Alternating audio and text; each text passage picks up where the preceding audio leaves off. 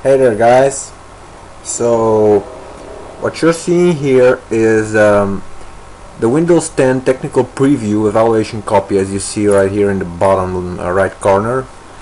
Now I've installed this as a base operating system on my computer so I can test it quite a little bit, and as far as you can see I have managed to make it work. What I'm really sad to see is how they fucked up the computer icon, because it sucks, but all in all, as a Windows, it's quite stable.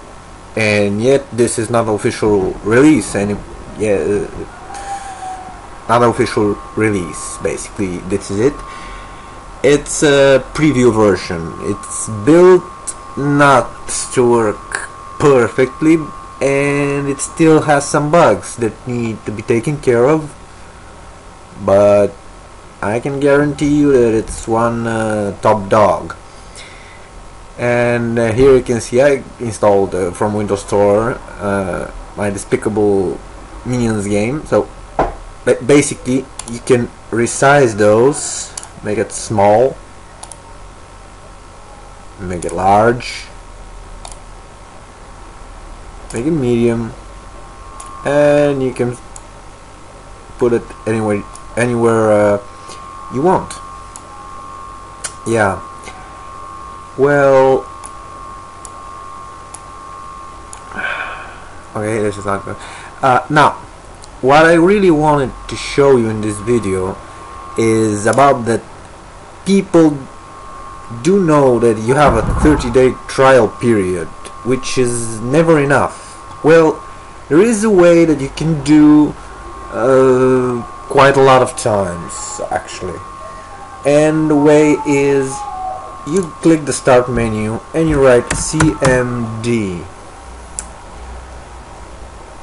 Then you click, when you find the CMD, the command prompt, right click on it, run as administrator, and here you'll have to enter the command slrmgr.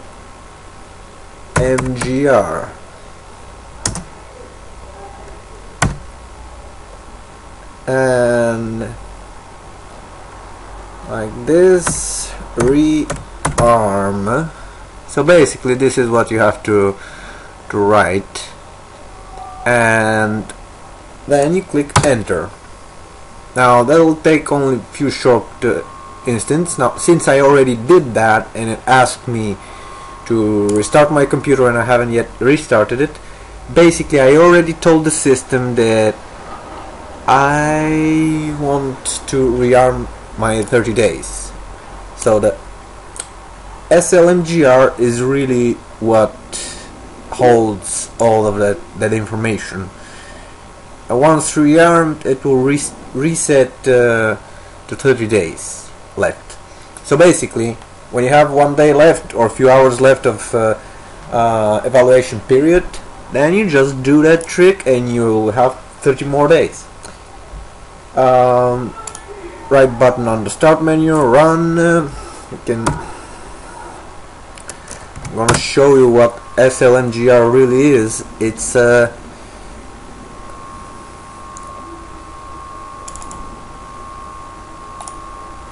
configuration settings, basically. Let's look at it in Notepad++. See, there is install product key IPK. I really have no idea what the fuck that means. OPD install product key usage. Install product key, replace existing key, and so on and so on and so on. So basically it's all about keys, activation period, and etc, etc, etc. So since I have no idea what any of this does, it says here valid to date, from date to date. Well, that's because it's variable date, it's changeable. That's why it's not preset. Otherwise, if someone installs this Windows in a later time than the date specified, it'll not go on. However, let me check a little bit. Yeah, great. Now let's move on. Let's say you already reactivated. You're about to do it like 100 times more or whatever. I really don't know how many times you can do it, and if there is any limit.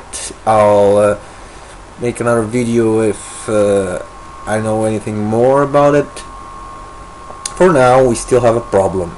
The problem is this little fucked up sign here that says Windows 10 Technical Preview Evaluation Copy build 9841. Well, that's a little program here. It's called my WCP Watermark Editor. So you open this little software.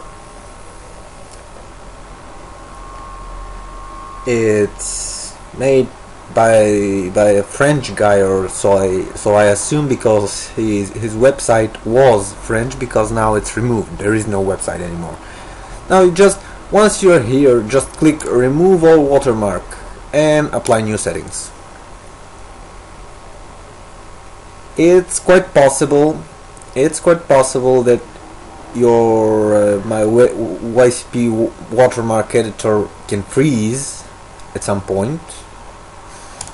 That you can expect. Well, what you do in that point is very simple. Press Ctrl Alt and Delete.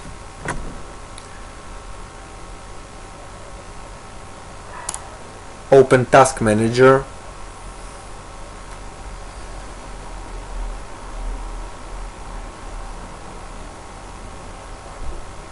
Wait for it to load. Consider that the system needs to reboot, but what actually it's doing is only closing the Explorer exe. Now, if we reboot only the Explorer exe, on theory it should eliminate the signs. Well, as it seems, second.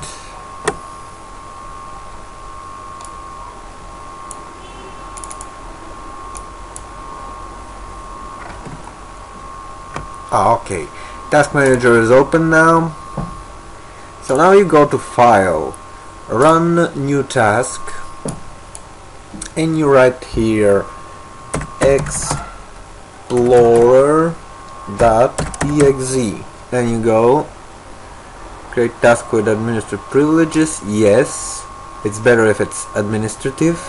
So you make your Windows an administrator for a time using it. Then click OK. Now everything should load again, desktop, etc, etc. Everything should be in fine order.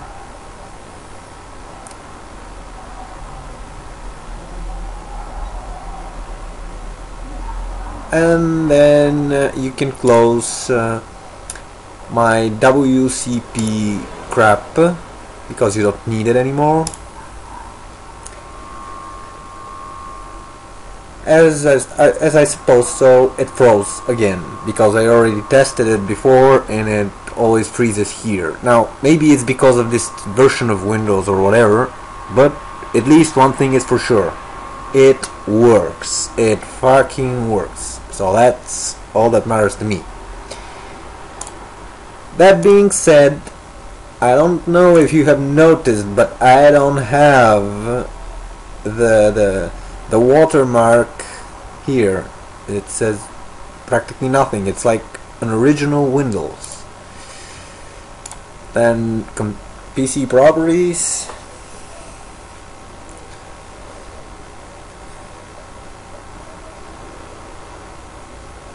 You see?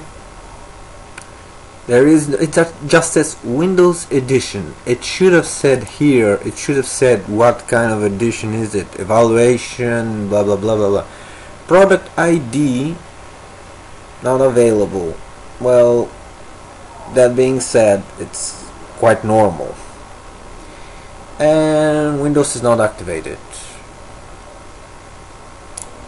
You can try to activate it if any codes become available in further on, but for now nothing is available. The only thing I managed to make available for you is this little guide. This little guide how to make it more your system. And then you have the possibility to add themes like I did. As you see, this is the Captain America, the First Avenger theme, and it's quite awesome. Images change frequently, not sure in what time exactly because I don't keep track of that kind of crap. And you can see right here between my near my clock it says hacked, that I can teach you very fast how to do. I do that very simple. I click on the clock, left mouse button, then you go to change date and time settings. You can do it in any Windows, any Windows. Then you go to change date and time, change calendar settings. Personally, I already tested it in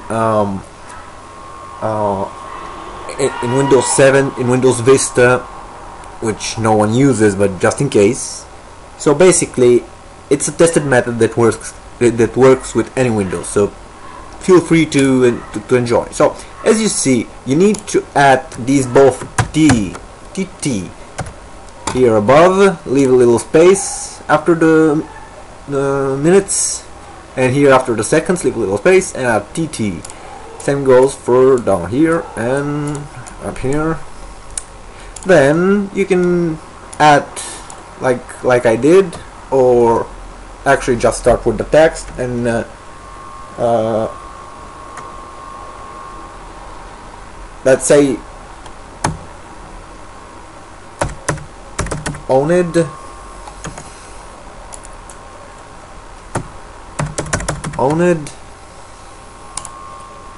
and 2106 owned.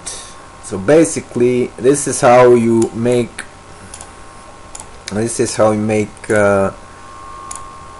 actually this is where PM should be, but I've used that changing trick, and AM and PM do not exist anymore. It's really that simple.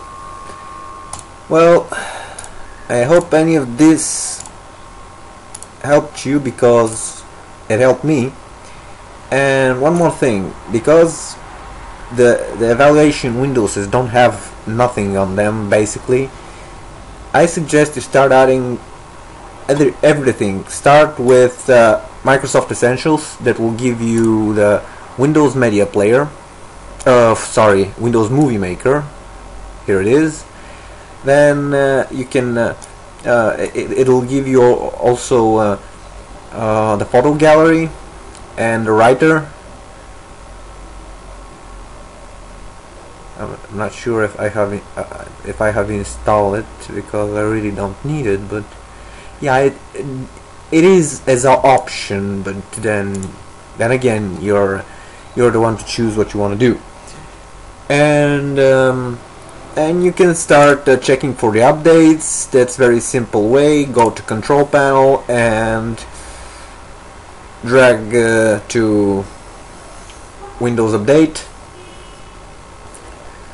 which is extremely similar to the one of Windows 7's. Basically, check for updates, and that's it. If there is no updates, then try to install a little basic Microsoft software like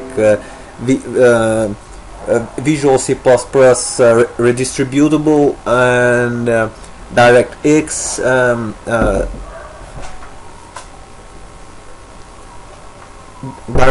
and some other kind of some other kind of software like Microsoft and stuff that normally are very essential for Windows. From that point on, Windows will search for updates for that software and help you out with it. You can also use what I really use, which is File Hippo App Manager, that That's app manager through filehippo.com, and it's basically used to scan what software you have on your computer, virus free and malware free, also spyware free. It's a very nice program, and that basically scans your computer for what you installed and tells you what updates you can make. It tells you what you can do and what you can't do. Let's take a look at what it says for me. Should be having little stuff that I really, yeah, Flash Player beta version. Well, thanks but no thanks. And that's a non-E Internet Explorer version. Shockwave Player. Yeah, that I can take. And basically this is it. It recognizes the system as Windows 8 64-bit. That's because this Windows is based on Windows 8, and even though it's a Windows 10, it still has the basic systems of Windows 8, and that basically cuts it. So I hope you enjoyed this video. Please subscribe, and peace, guys.